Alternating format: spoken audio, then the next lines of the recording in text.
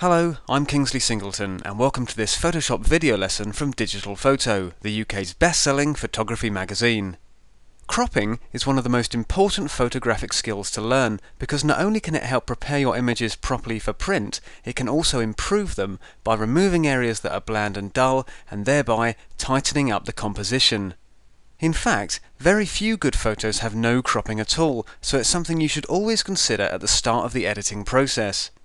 Fortunately, Photoshop and Elements made cropping dead simple, and in this video lesson I'm going to show you how the crop tool functions, along with a few tips on how to get more out of it and speed up your workflow. The first thing we're going to look at is how to use the crop tool to accurately size your images before you print them out. And basically, this is a great way of making sure your picture is the same size as the piece of paper you're printing onto. That means no more unsightly pieces of white, unprinted paper that you need to trim away after printing. So let's first just come over and select the crop tool, which you'll find here in the toolbox. Just give that a click. Or you can also pick it by pressing C on the keyboard, and then back over to the image and click and hold the mouse button and drag out the marquee over the picture.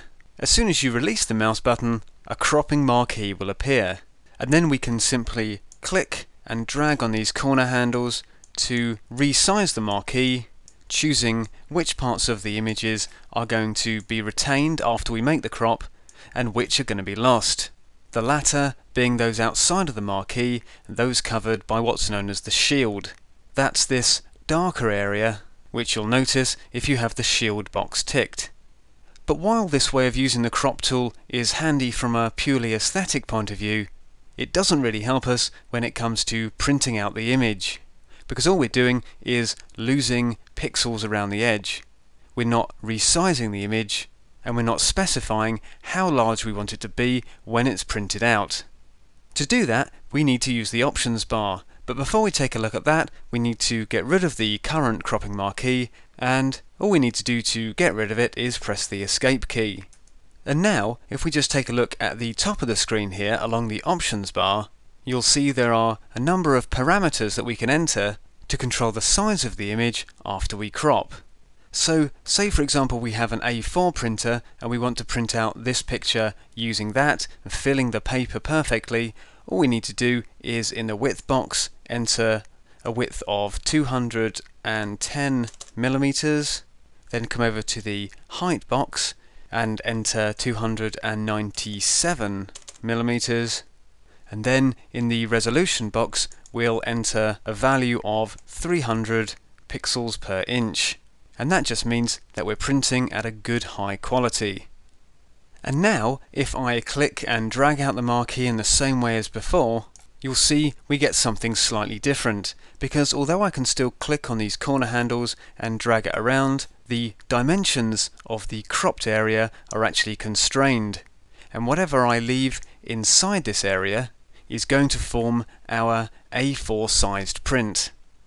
And if I just press the escape key again to get rid of the marquee and come up to image and down to image size, you'll see how this works.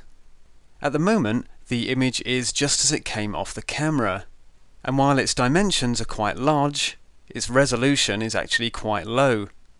But as soon as I make the crop, just dragging out the marquee again, and then to finalize the areas we want to keep, I need to either press return on the keyboard or double click inside the marquee area.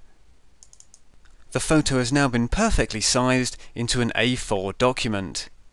And for proof of that, just come up to image, down to image size, and there you'll see we've got our width of 21 centimeters or 210 millimeters as we put it in, 29.7 centimeters high, and a resolution of 300 pixels per inch, just as we requested of the crop tool. So that's a really good way of making sure you get out of your printer exactly what you want. But what if you don't have an A4 printer, or in fact you do, but you want to print your image at a different size altogether? Well, Photoshop's got that covered too, because not only can you amend the width and height and the resolution to pretty much whatever you want, You can also select from a number of preset options just by clicking on the downward facing arrow next to the crop tool up here in the top left of the screen. This will open up the tool's presets, and if you can't see them, just press the right facing arrow in the menu that appears and come down to where it says Crop and Marquee. Give that a click, answer OK when prompted, and now we get a list of commonly used print sizes: 4 by 6 inches, 7 by 5, 10 by 8, and of course A3 and A4. To select one of them, just double click it. You'll see the width and height transferred into the relevant boxes, though you will have to add the resolution yourself. And then of course, if you do want to swap the width and the height values over, turning a portrait crop into a landscape format image, all you need to do is press these two little arrows in between the width and the height boxes. So it's a very handy and quick way of working. But the use of the preset options doesn't end there, because say for example I have a differently sized photo frame that I want to put this picture into. I can just enter the values I want to use, say 9 inches by 12 inches, and then I can save these values for use later, just by opening up the preset menu again and clicking on the Create New Tool Preset icon. Press that. We'll be asked to give the new cropping parameters a name, which is taken from the width and the height. So if you're happy with that, click OK, and you'll see that the new parameters have been added to the list. And the really good thing about saving your own presets is it records the resolution, because as we saw earlier, the preloaded versions that come with Photoshop rely on you to enter the resolution yourself, so having it recorded is a nice way of speeding up your workflow. And the final thing I'm going to show you is a really handy use of the crop tool, which not only allows you to get rid of parts of the image you don't want, but also straighten everything up in one go. Here, in the example image, you'll see that we've got a bit of a crooked horizon, quite a common ailment in landscape images, and that's something that can really throw the whole composition off. Just makes everything look a bit untidy and off kilter.